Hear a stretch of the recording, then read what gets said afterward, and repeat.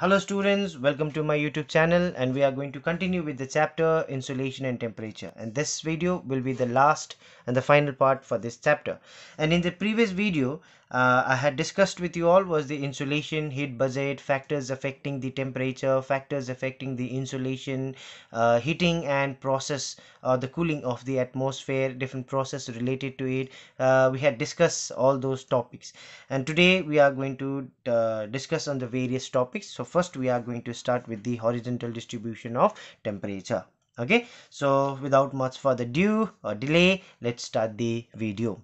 Horizontal distribution of temperature means it is the distribution of temperature across the latitude. Okay, the places which are falling in the same latitude will almost more or less will have the same temperature. Okay, and that temperature is demarcated in the map with the help of an imaginary line, okay, joining the places of having equal temperature, and that we term as isotherms. Okay, so here two different terms are there. Iso means equal, therms mean temperature. Okay, so this is the imaginary line which is drawn on the earth's surface in the like in the map, in order to show the places having the same temperature. Okay, now it has its characteristics also. So the characteristics of isotherms are: it runs almost parallel to the latitude. Okay, so it's not actually in the same latitude, but it will be almost parallel to it, parallel to the latitude. Next is the isotherms will slightly bend when crossing the landmass to ocean, while and vice versa. Means when it enters from landmass to the ocean, it will slightly bend. Okay, as well as when it enters from ocean towards the land, again it will slightly bend. Okay, now why it happens is because of the differential heating of land and the ocean. Okay, so the land and the ocean or the water bodies also, we can say, so the heating time or the cooling time of the land and the ocean or the water bodies are like it differs from one another. So that's why the isotherms will not be a straight line, but it will be rather a curved or bending, okay, or intended it will be. Okay, the next is the isotherms, the distance between the isotherm, okay, which also indicates the rate of change of temperature.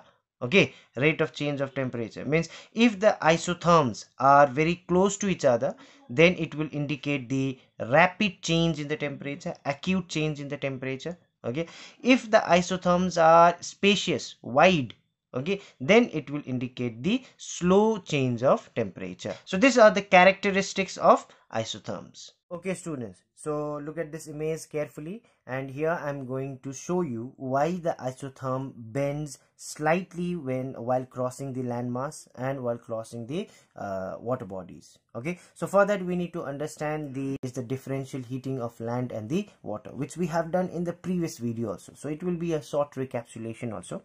So here, let's say this is land and the water. Now land, as we know, it is opaque in nature, and the water, it is transparent. So when both the areas when it receives the insulation, the water being transparent, it will allow the sun rays to penetrate inside, whereas the land will be opaque, so it will not allow the sun rays to penetrate.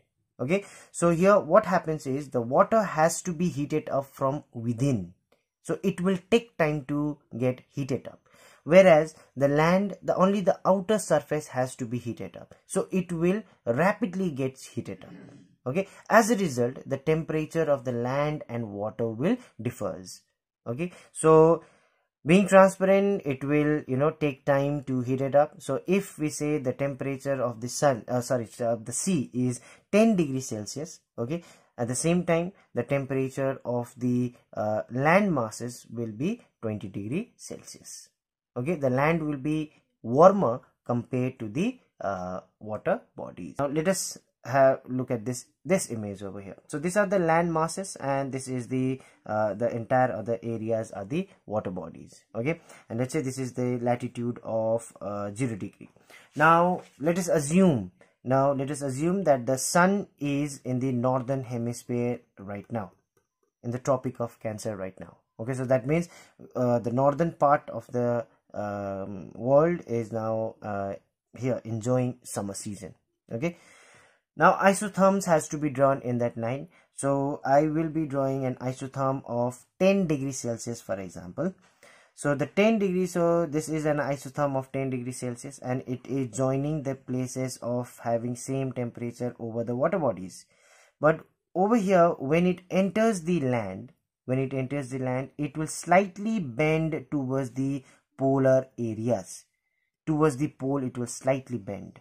Okay, now why it will bend towards the polar areas? If we continue, for example, if we continue the isotherm in a straight line over here, it might not get the places having the 10 degrees Celsius of temperature.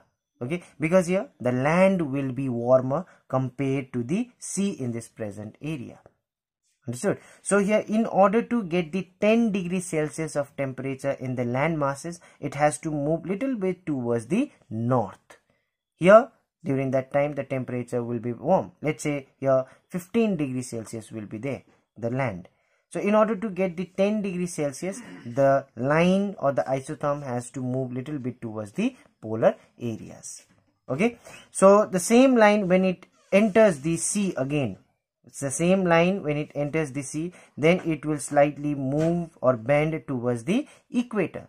Because here, if it is continuous over here, then the sea again, it might not be in 10 degrees Celsius. It will be much more cooler. Okay, so here it has to again bend towards the equator in order to get the 10 degrees Celsius of temperature. Okay, so it will continue over here. Then when it enters the landmass, again it will bend a little bit towards the polar areas. Again, when it comes out in the water bodies, it will bend towards the equator. Okay, so this happens because of the differential heating of land and the sea. So observe this image carefully, students, over here. Okay, you can see the isotherms which has been drawn in this map. Okay, is not straight. Okay, and here the isotherms are bending while crossing the water bodies, and when crossing the land masses, it is bending, isn't it? So here this isotherm, this is the horizontal distribution of temperature during the month of July. Means during this time the sun will be shining vertically over the Tropic of Cancer and in the northern hemisphere. Okay, so you can clearly observe the isotherms. Okay, like for example, if you follow this 20 degree of isotherm here, so in the water bodies is slightly moving or slightly bending towards the equator. Okay, and the same isotherm when it enters the land masses, okay, it bends towards the polar areas. Then it comes out again in the water bodies, then it again bends towards the equator. Okay, when it enters the land masses, again it is bending towards the polar areas, isn't it? So this happens because of that land, the differential heating of land and the water. Okay, now if you observe again the isotherms in the northern hemisphere during the month of July, when the sun is vertically in the Tropic of Cancer, you can see the isotherms are spacious in the northern hemisphere, whereas it is very closely packed in the southern hemisphere. So it also indicates there is a rapid change of temperature in the southern hemisphere, because it will be having winter during that time. And here in the northern hemisphere, since the temperature will be warmer, and there will be very slow change of temperature since sun will be shining vertically in the northern hemisphere. Okay, so this was also one of the characteristics of isotherm. Now this image shows us the horizontal distribution of temperature, okay, during the winter months in northern hemisphere. The previous image was the summer months in the northern hemisphere. Now this is the winter months in the northern hemisphere, because during that time sun will be shining vertically in the Tropic of Capricorn, that is the southern hemisphere. Now here also we can clearly observe the isotherms are not straight. Okay, so when during the winter season, you can see the isotherms, okay, when it is in the water bodies, it is towards the bending towards the polar areas, but when it enters the land masses, it is bending towards the equator. Again, when it comes out from the land masses, enters the water bodies, it is bending towards the pole. Okay, when it enters the land masses, again it is bending towards the equator. Okay, this is also because of that differential heating of the land and water, because during the winter months in the northern hemisphere, what happens is the ocean is warmer, okay, and the land masses will be colder.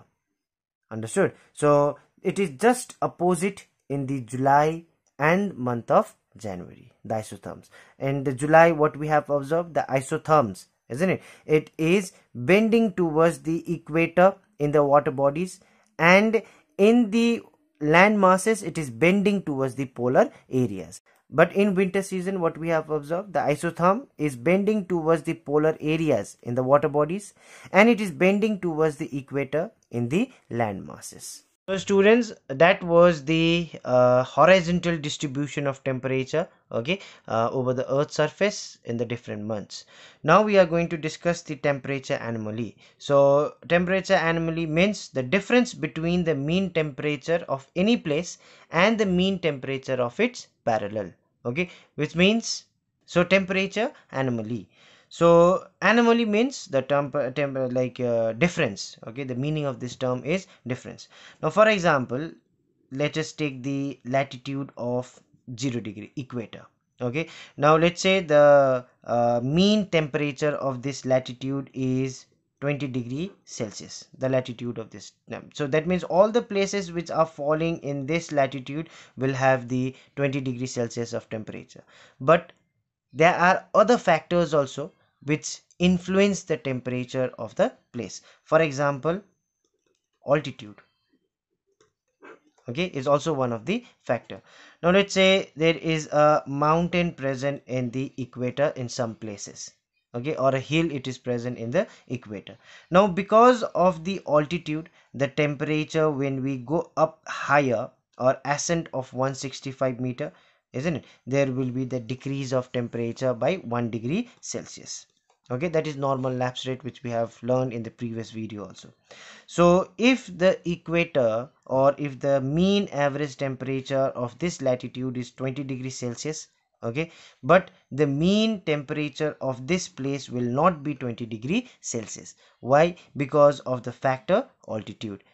Okay, so here let's say the temperature is 15 degree Celsius. So the difference between the mean temperature of this place and the mean temperature of this latitude, okay, is known as temperature anomaly.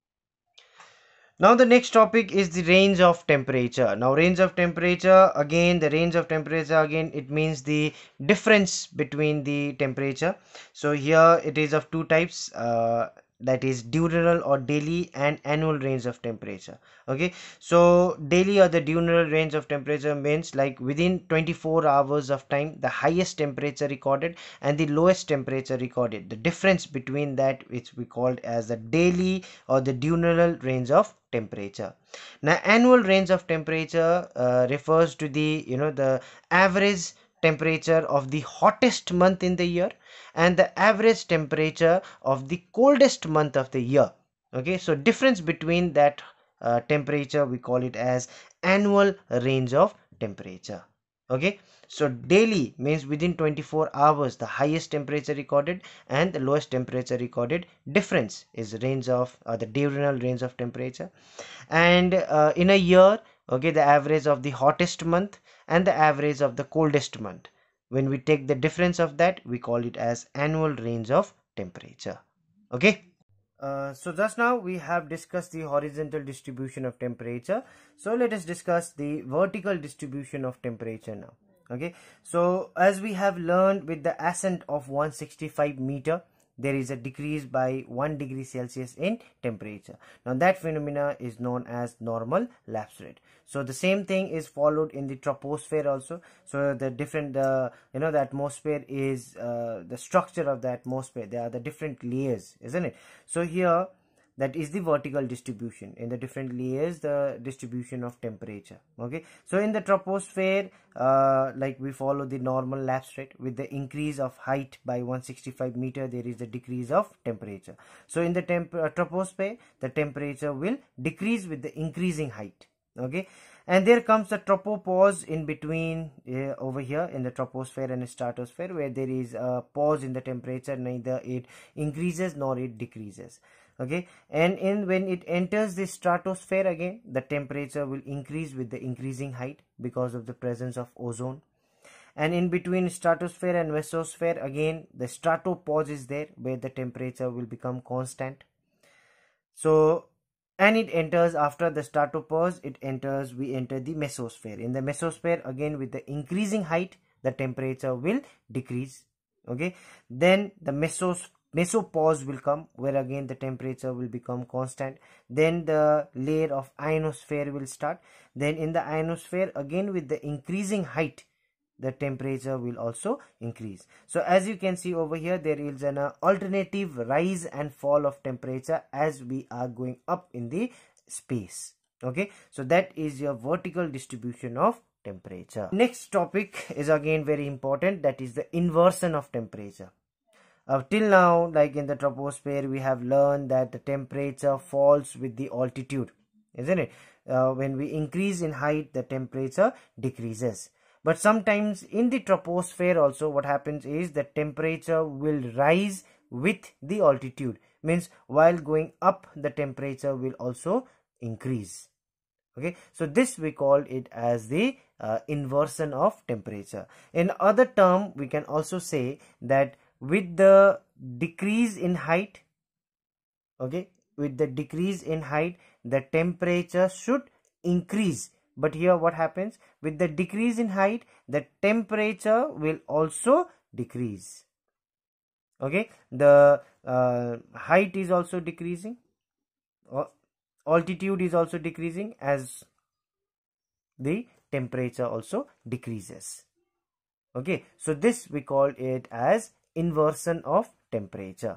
So basically why it happens over here is, you see the image over here, let's say this is the earth's surface. Okay, and near the earth's surface, if the cold air mass is present, okay, and in the upper layer of atmosphere, warm air masses is present. So in that case, what happen is there will be the inversion of temperature.